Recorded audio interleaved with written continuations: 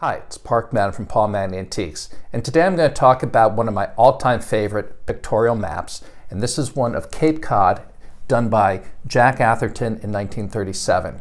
It measures approximately 30 inches wide by 23 inches high. It's in its original frame and behind glass. One of the reasons I love his works so much, I also have Martha's Vineyard and Nantucket ones, is that not only is it just full of color, but it's got this great decorative border that goes around, including fanciful seagulls and pictures of churches, Cape Cod houses, windmills, etc.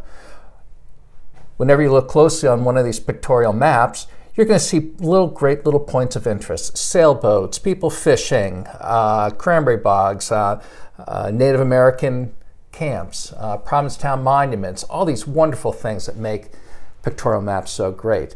And actually, I was delighted to see that in this recent book here, Picturing America, the Golden Age of Pictorial Maps, it's featured right here.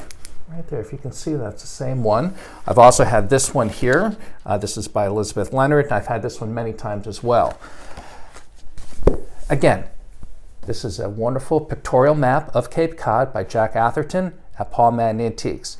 And if you have any further questions about this or any other maps that you're looking for, please contact us directly at paulmaddenantiques.com. Email or put something into the comments. Oh, and also please be sure to subscribe and like these posts. We'll continue making them. Thanks again for watching.